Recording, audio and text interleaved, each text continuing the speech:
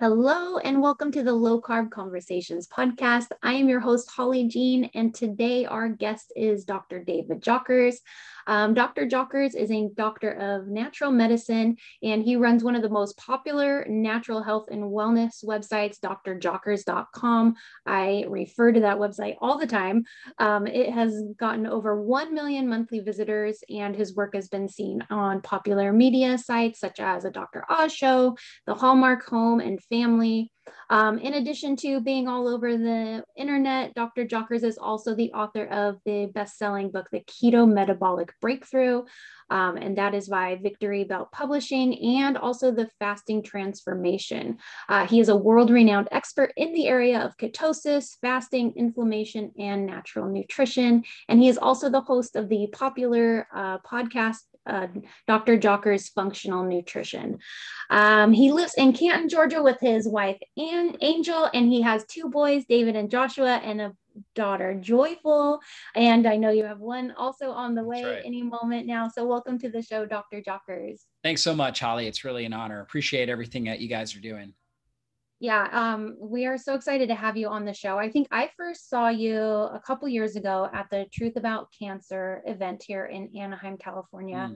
And I just loved everything you had to say about how inflammation and using diet to reduce inflammation, which is the root cause of so many known diseases that we are seeing pop up in the world today.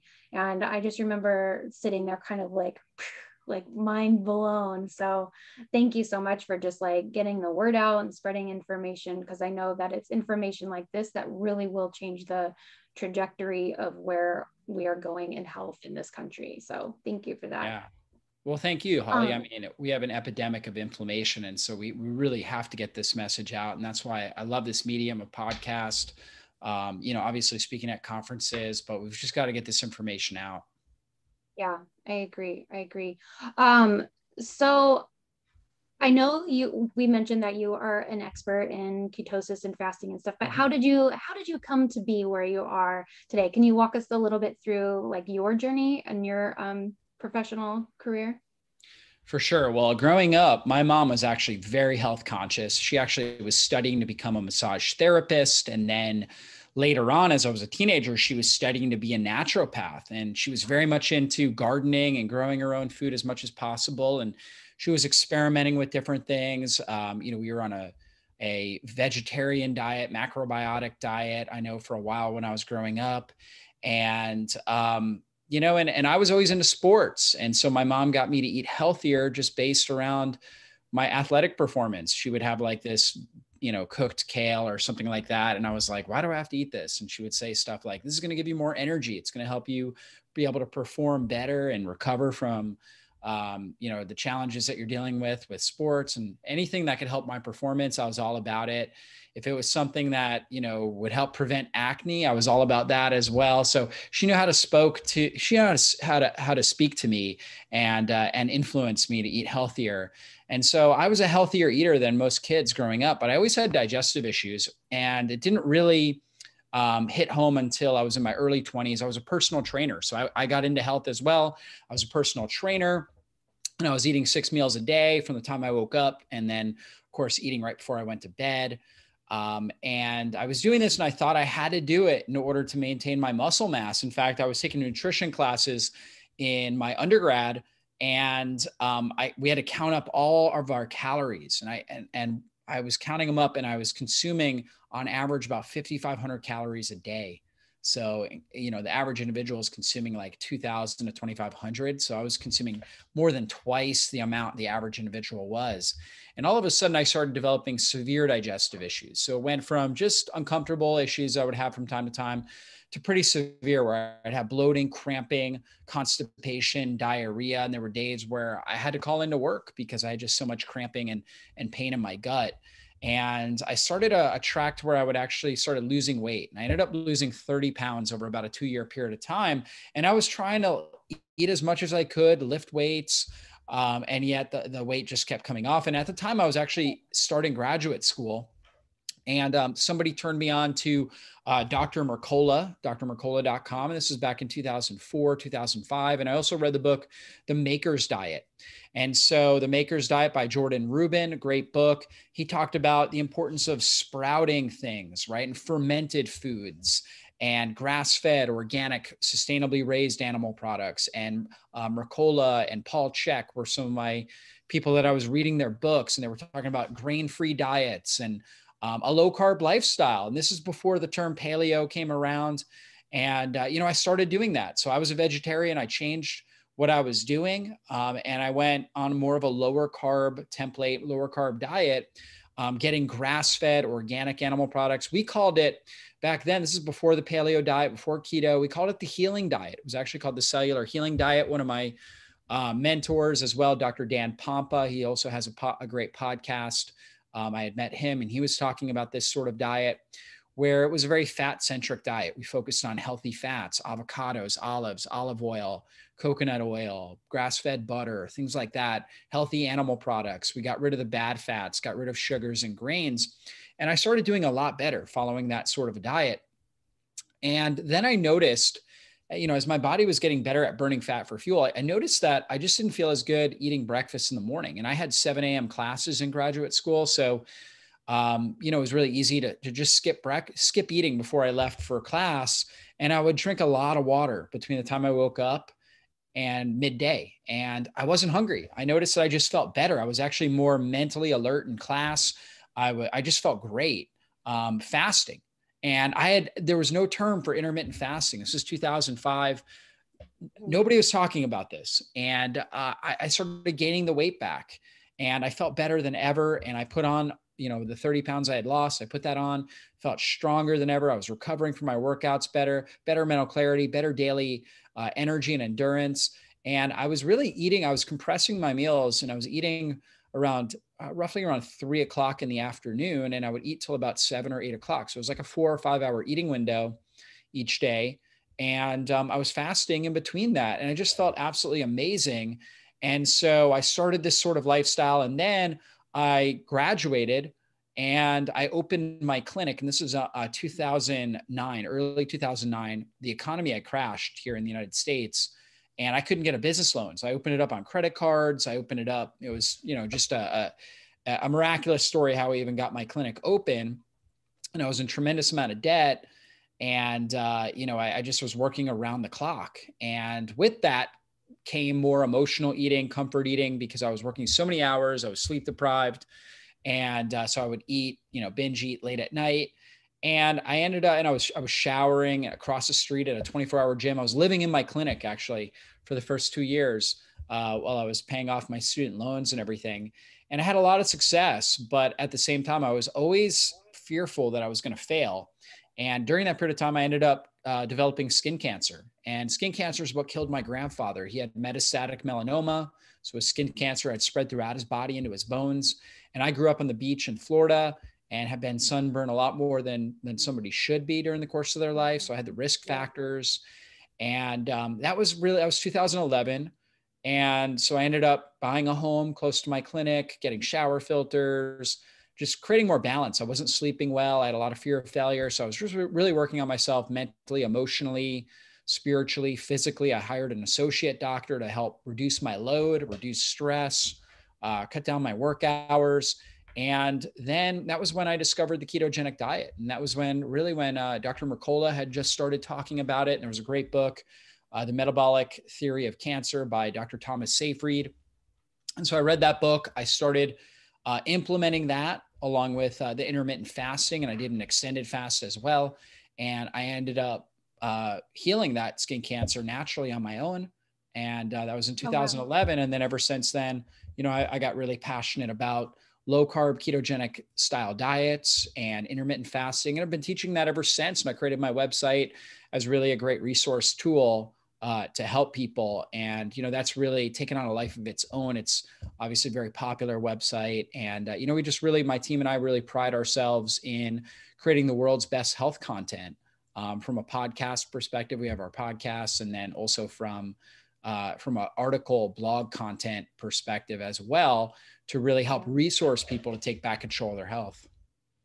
Yeah. Wow, what a powerful story. Like, so you've been able to cover it all from the vegetarian to going like Yeah. paleo before paleo was cool and now doing the ketosis. But what a powerful testimony to be able to reverse your own cancer. Yeah, for Um, sure.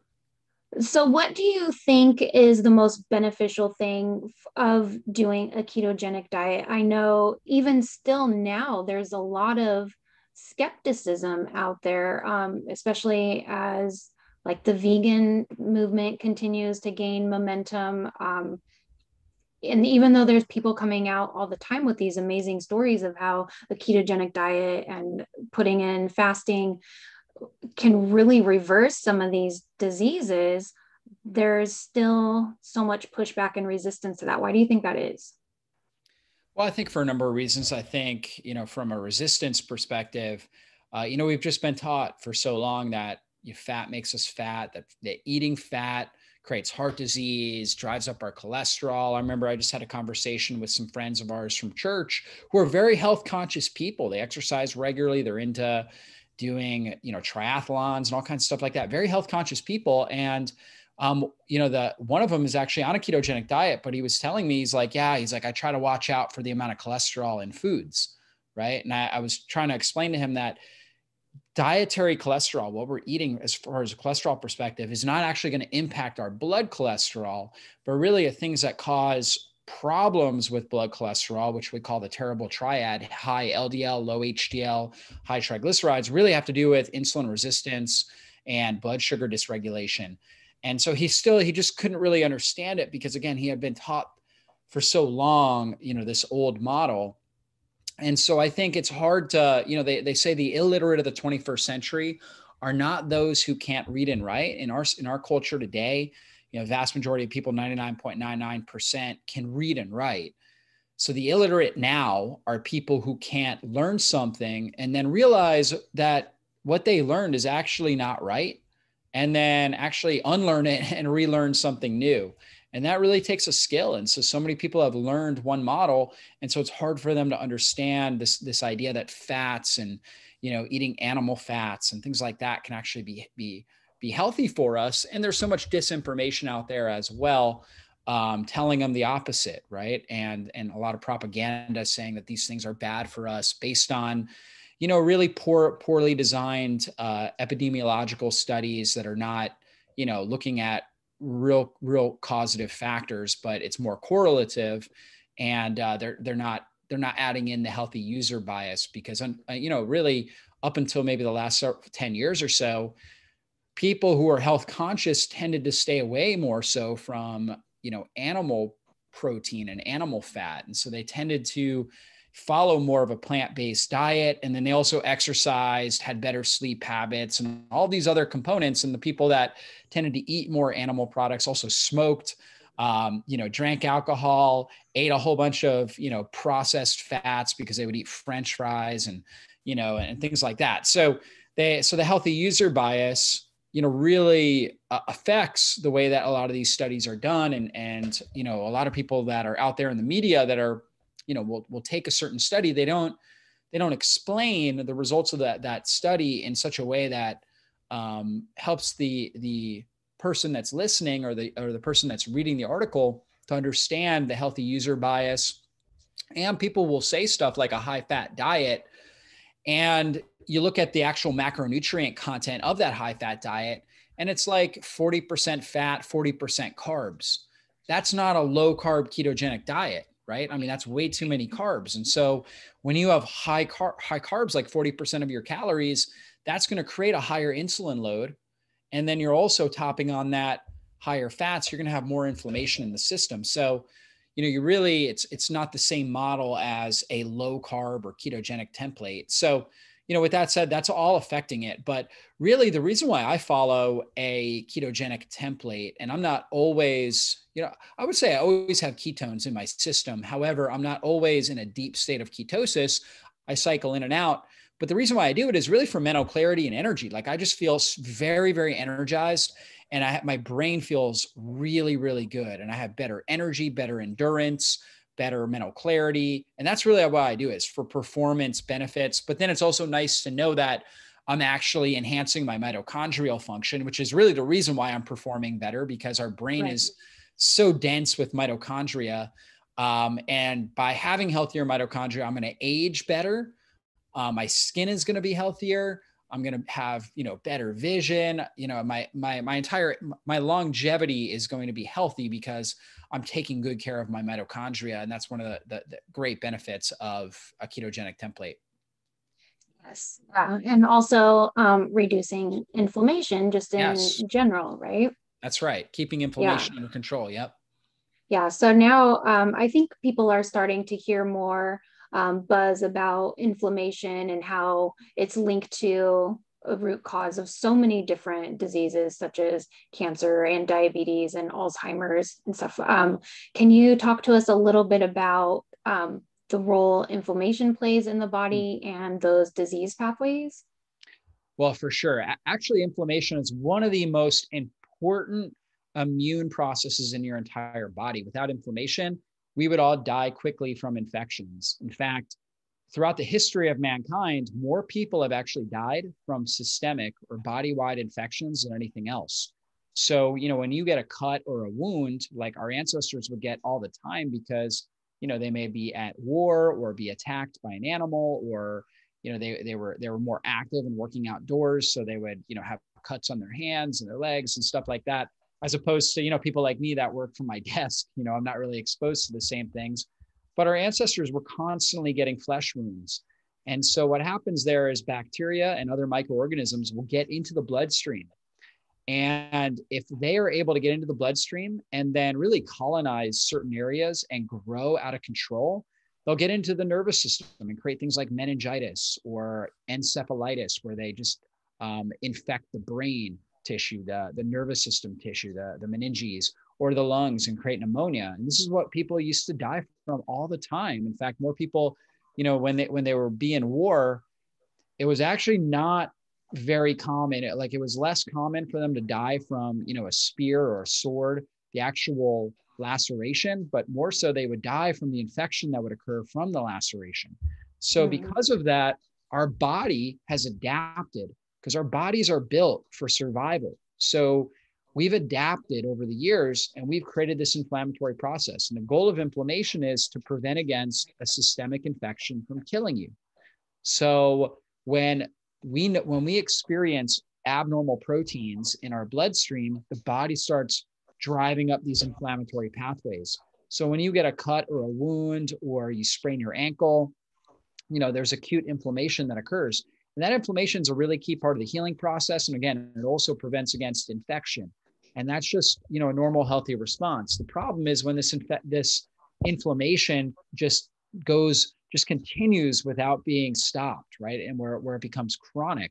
And in our society, the main issue we're dealing with is leaky gut. So we have damage in our gut lining. Our gut lining is only one cell wall. And so that is very easy. It's like cheesecloth, and it can easily rip. And when it rips, now large undigested proteins are getting into the bloodstream. Bacteria, yeast, different pathogens and microorganisms get into the bloodstream. And again, the body does what it was designed to do, drives up inflammation to prevent those things from killing us quickly. The problem is, again, that it's just a continual process, because our gut, we're continually bringing in food. We've got so much bacteria in there, and they're constantly going through the openings in the gut junction. So it's just driving up inflammation that we're not able to turn off. And so now we end up with chronic inflammation. That creates an immune response that damages tissues. It might damage the thyroid. It might damage the brain.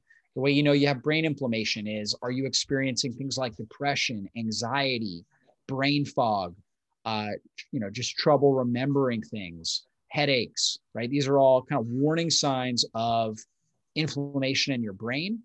And then over time, that can lead to, just permanent damage of brain tissues, where you end up with things like dementia, Alzheimer's, Parkinson's, different neurodegenerative conditions.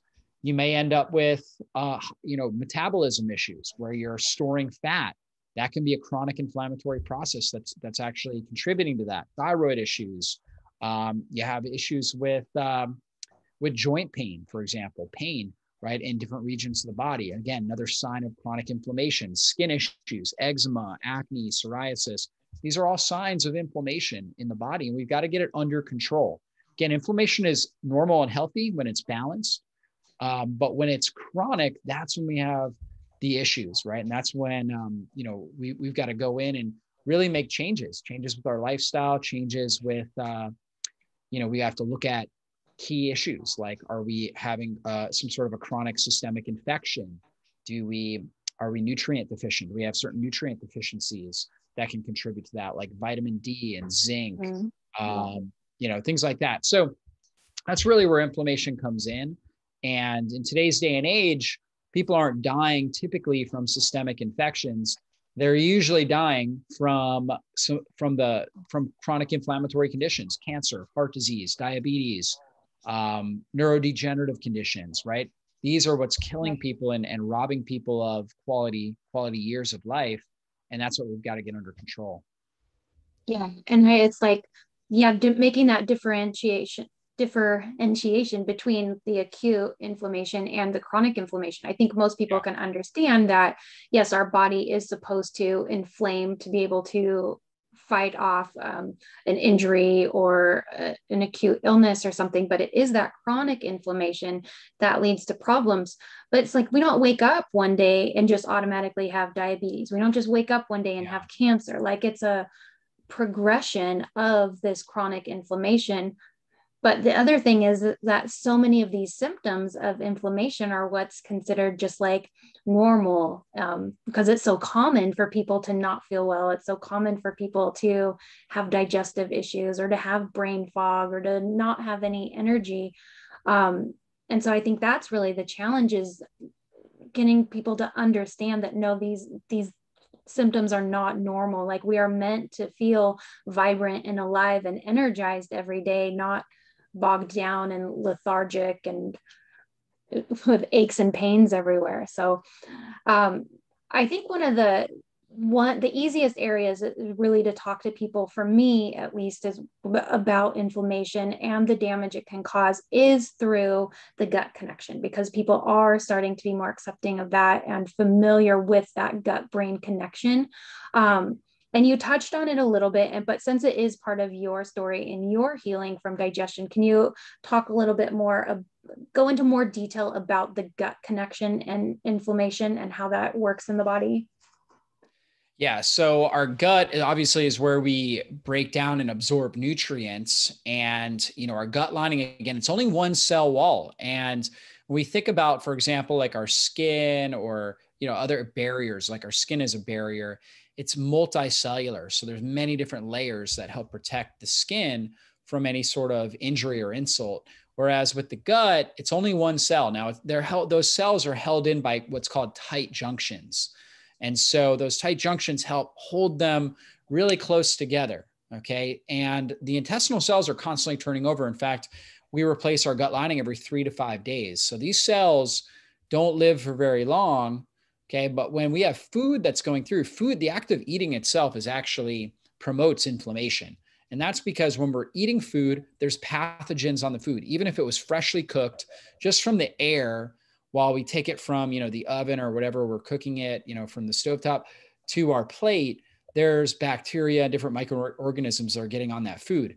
When we eat the food, so we chew it and we swallow it and it gets into our stomach, we need to produce a lot of stomach acid in order to sterilize it. The goal of stomach acid is to sterilize food, meaning kill off bacteria. Then it also helps to digest protein, break down protein into smaller molecules that are easier to digest. And it also helps to kind of move things from the stomach and into the small intestine. There's a sphincter called the pyloric sphincter, helps open and activate that. It also helps us absorb key minerals like magnesium and zinc and iron. And it activates a protein called intrinsic factor that helps us absorb vitamin B12. So we need to have really good stomach acid. Now at rest, for example, if we're talking about acid, water is typically neutral, about 7.0 on the pH scale. At rest, our stomach acid levels are roughly around 3 to 3.5 pH, which is very acidic. However, in order to digest protein, like let's say we're going to eat a steak, we actually need to get that stomach acid level to about 1.5 to 2.2. That's actually very energy demanding for our body to create enough acid to be able to break that down and metabolize it. Now, in order to do that, we actually need to be in a relaxed state.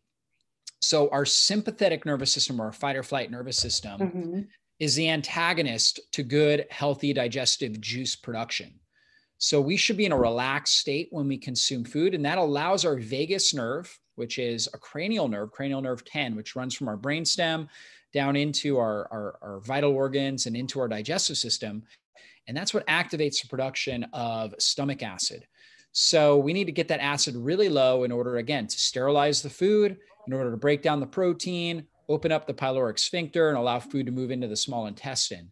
When we're not able to do that, we can't sterilize the food effectively. And that's also important because we have acid-loving bacteria and we have alkaline-loving bacteria. So the acid should kill off the alkaline-loving pathogens. Right. And then the acidic bolus. So when we have like a pre-digested food in our stomach, they call it a bolus, and that starts to move into the small intestine, and the acidity there of the bolus triggers certain receptors in the front part of the small intestine, the proximal portion, that activate the release of bile. And bile is an emulsifying agent that helps break down fat, like soap on grease, for example, helps break the fatty acids into small molecules that we can digest. But also alkaline is also a sterilizing agent, and it kills off the acid-loving bacteria and microbes. So this really helps keep inflammation under control, is getting good stomach acid production and bile flow. And then we also have pancreatic enzymes that come in, and bicarbonate that's released by the pancreas that allows us to create an alkaline environment in the small intestine. So stomach needs to be acidic, small intestine alkaline. And what happens is in our society, we're always eating on the go, right? So it's like, we're not taking time to be relaxed when we're eating. We're eating on the go. I mean, even the idea of fast food is the worst thing, just eating on the go, eating while we're driving, things like that. It's the worst thing we can be doing for good digestion. And most people are not producing enough stomach acid. They're not sterilizing their gut, and then they're not breaking down these the foodstuffs effectively. And so now they've got large undigested food molecules getting into their intestines. They're not sterilizing well, so they end up with overgrowth of bacteria, and then an increased amount of fermentation that takes place in the small intestine. And that drives up inflammation in the system. And so that damages the gut lining. So gut lining becomes open. And now, we get an influx of proteins that get into the bloodstream. On top of that, we're eating foods that are just inflammatory. We're eating things like gluten, for example, which is known to cause gapping of those tight junctions and open up the gut. Other foods that we might be sensitive to, dairy, processed sugars. We're eating foods that have a lot of chemicals, pesticides and herbicides that damage our gut bacteria, drive up inflammation in our gut, create more tearing in that gut junction. And that causes problems. And then we're just eating too often. So we're eating throughout the day. And a lot of people are eating before they go to bed. They're eating when they wake up in the morning. So they're never giving their digestive system a break. And you need that break to reduce the amount of mechanical stress so the gut lining can heal. It's kind of like if you sprain your ankle, you don't want to just walk and run on your ankle. You want to give it time to rest and heal. It's kind of the same thing. If we're eating foods and living a lifestyle that's inherently damaging to our gut lining, which pretty much all of us are, even if we're eating a healthy diet, we're still consuming food that is a mechanical stressor. It's a stress load on the gut. We need to be giving it a break from time to time to allow the gut lining to heal. And fortunately, again, we said the gut lining, those cells heal every 3 to 5 days. So they heal quickly. We just got to give it a break from time to time. Basically do things like what we call intermittent fasting to take stress off the gut and allow it to heal and seal. And that will significantly reduce inflammation in our body. Yeah.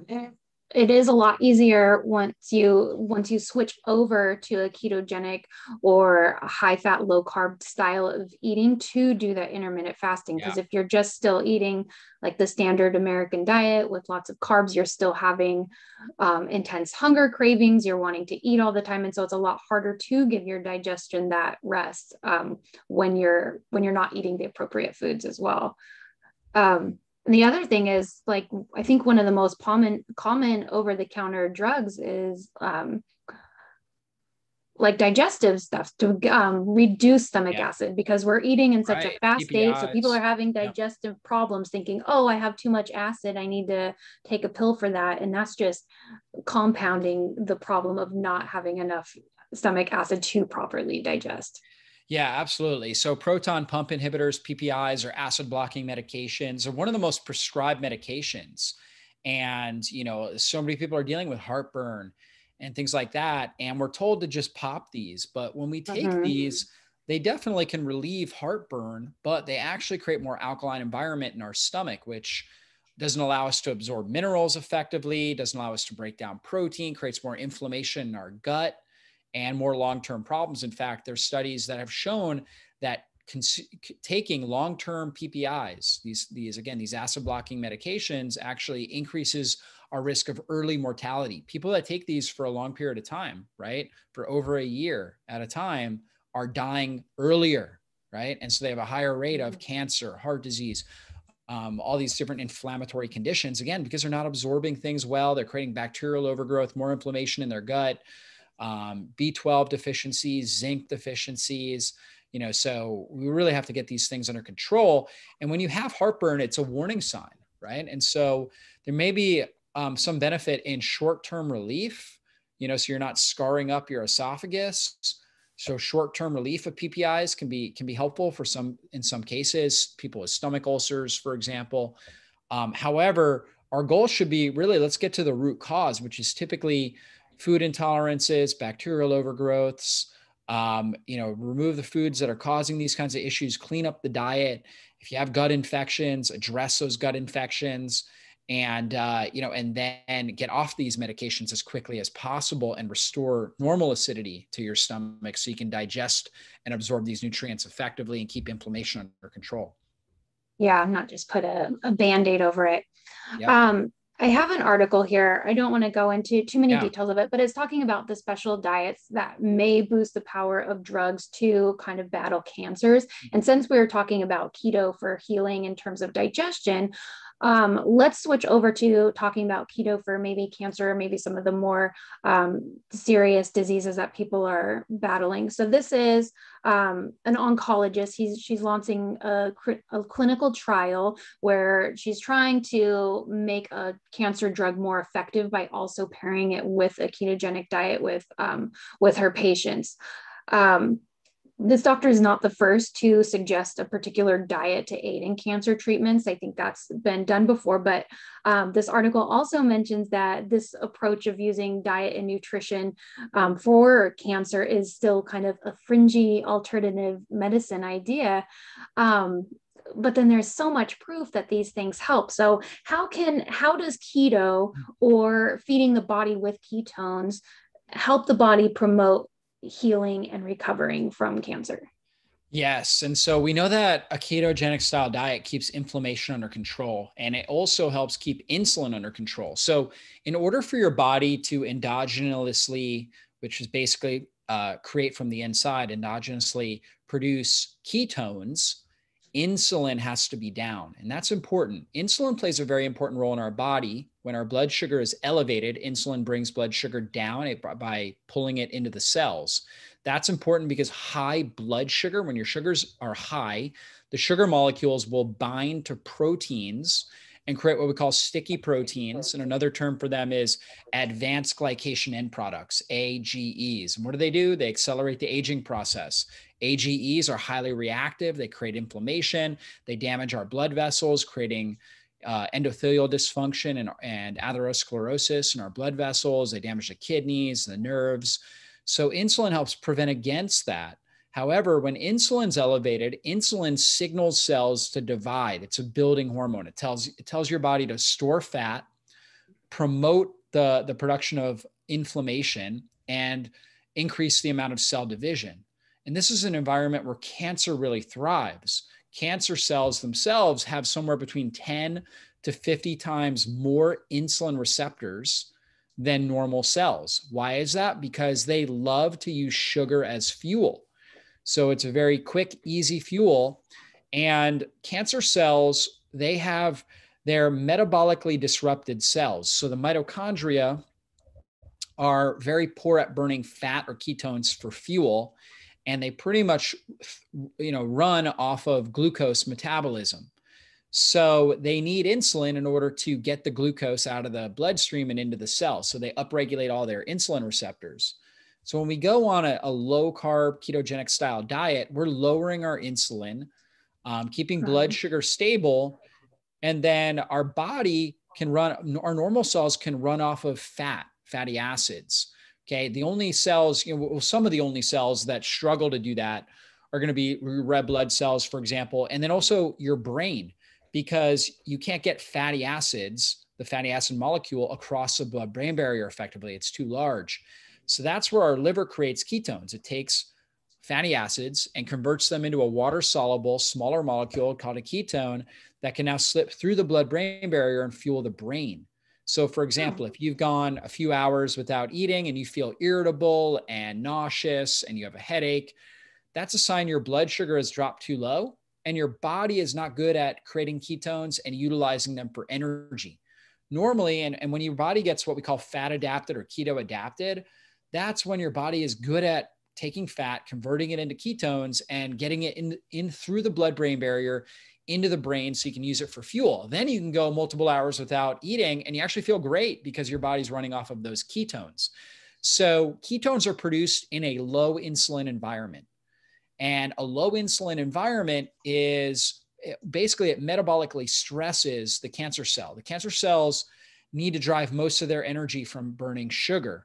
So if blood sugar is low or stable and that we're not getting a continual influx of sugar and we're not getting this flux of insulin on a regular basis, then cancer cells become metabolically starved, right? And so now they're very, very hungry and they have mechanisms to try to create more blood sugar, higher blood sugar and things like that.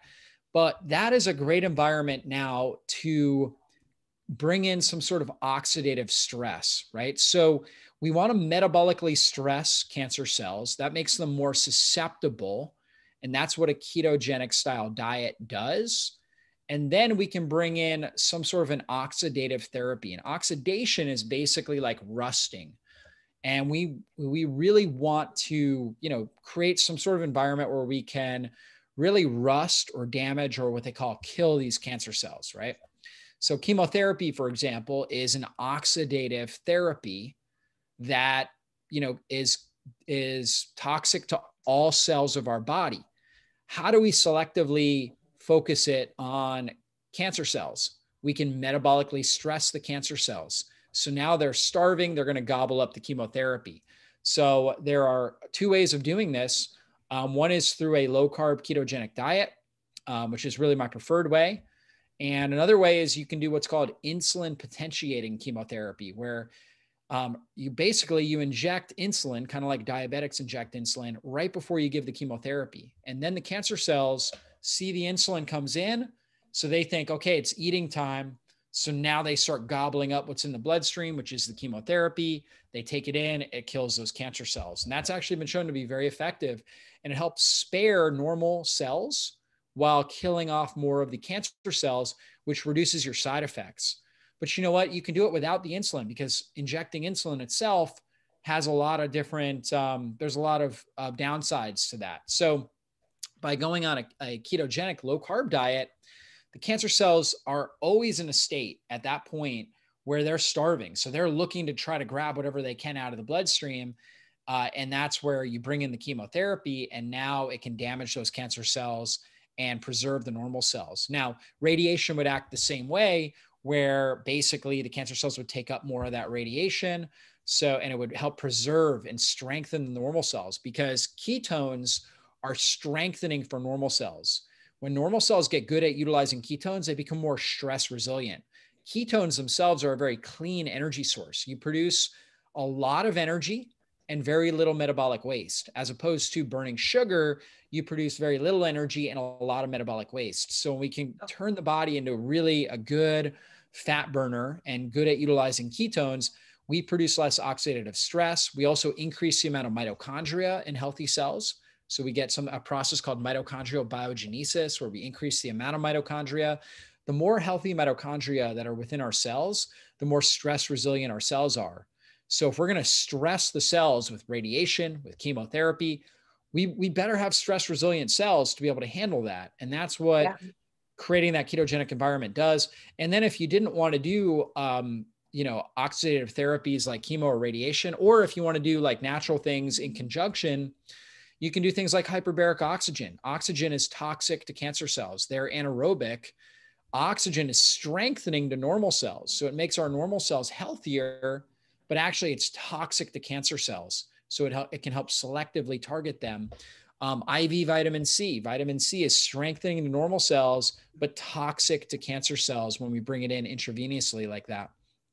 Ozone, IV ozone would be another strategy.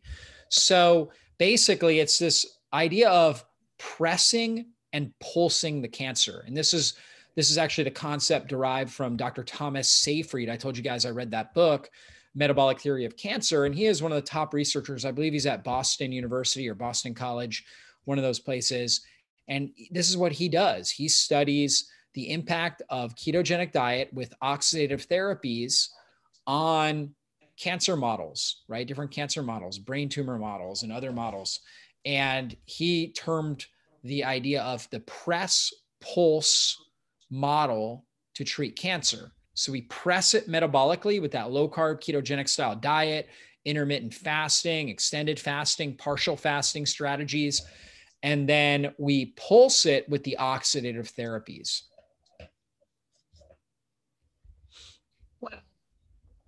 Sorry, I was taking notes there. We'll definitely link that book up in the show notes, because I'm sure there'll be a lot of people who want to look at that. So given that information, it wouldn't be too far-fetched to think along those lines that if you're already following a ketogenic diet before a diagnosis of cancer, or before any kind of like serious health diagnosis, you would actually be more resilient and maybe less susceptible to even developing cancer in the first place, if you're not always having a body that's full of insulin and sugar.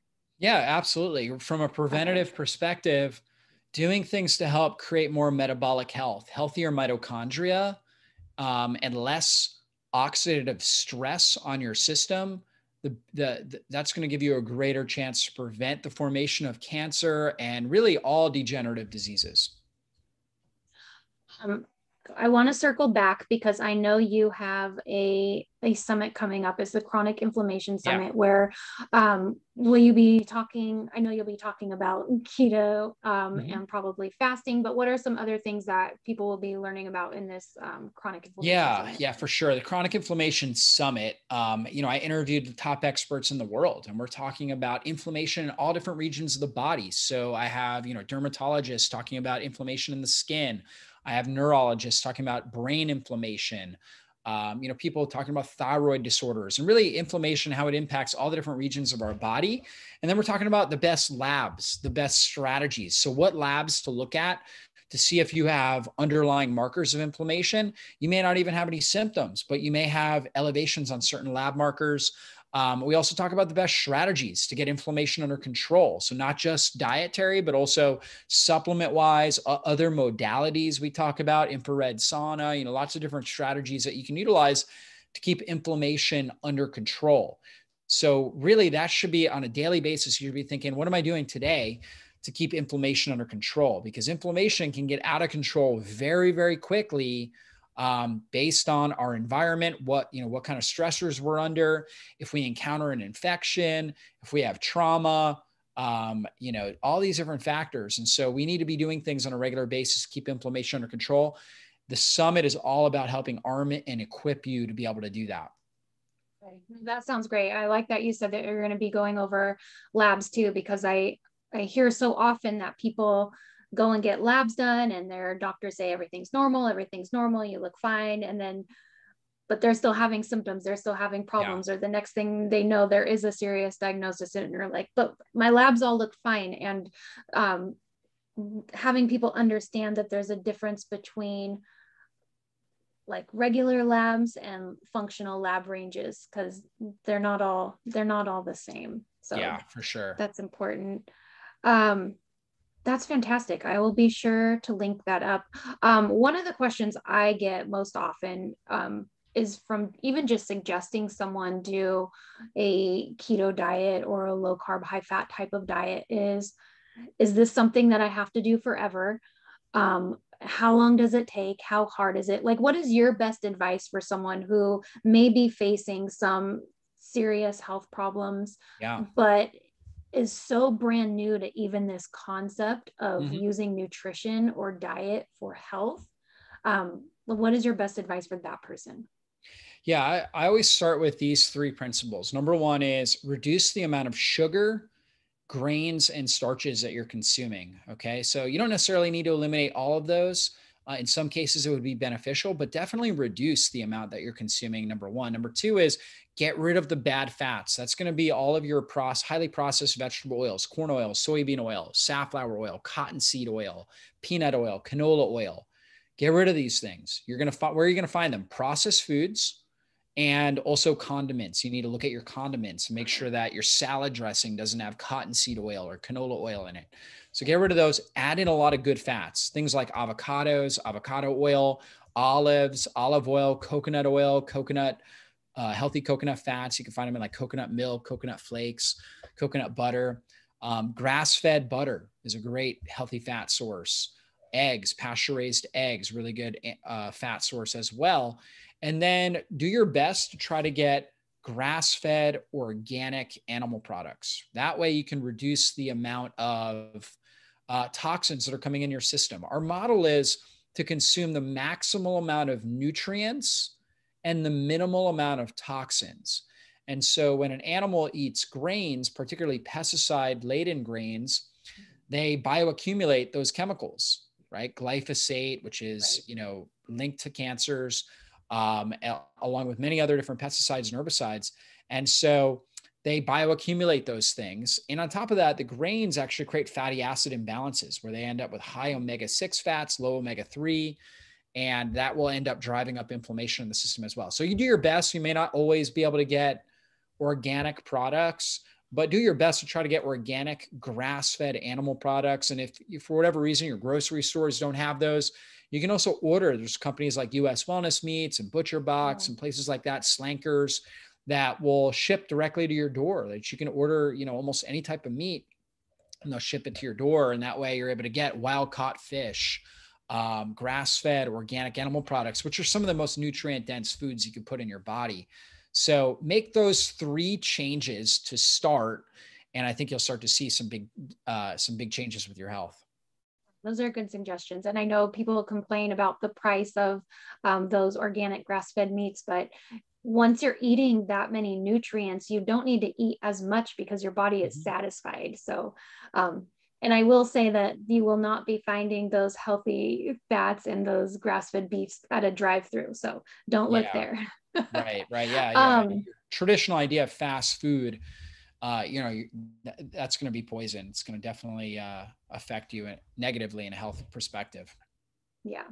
Well, I will also recommend your two books for maybe new people to get started. The Keto Metabolic Breakthrough and the Fasting, is it Fasting Transformation? Fasting Transformation. Yeah, that book is, just something I'm so proud of because really intermittent fasting is what saved and transformed my life. And it's the easiest. I always tell people it's the most ancient, inexpensive, and powerful healing strategy known to mankind because all of our ancestors practiced some level of fasting. They didn't have refrigerators. They didn't have pantries, right? Food was scarce. So when they had a lot of food, they feasted. When they didn't have food, they fasted. This is built into our DNA. It doesn't cost us anything. And honestly, from what I've seen over the years, it is the most powerful healing strategy. When you fast, your insulin levels drop, your inflammation drops, your body starts increasing the amount of cell repair. So all these different, we basically turn on gene pathways. Like there's one called autophagy, where we break down old damaged mitochondria, old damaged cells, and we actually recycle the components. and create newer, healthier, stronger, more stress resilient cells. We increase the production of stem cells. We get rid of the senescent, older, decayed cells and replace those with really strong, healthy cells. And again, it doesn't cost anything. And in the book, I talk about exactly how to practice it, how to get started with it, and it is absolutely life transforming. Wonderful. I will definitely link those up in the show notes as well. And then our audience can find you on social. You're on Instagram, or you're on Facebook. Where can we find you? Facebook, Dr. David Jockers, Instagram, and then YouTube as well. And then also my podcast as well. Okay. Fantastic. Well, thank you so much for coming on today. It's been a real pleasure speaking with you. I know you brought a lot of value to our audience. So thank you. Thank you, Holly. Appreciate it. What an honor. Yeah. All right. Thanks.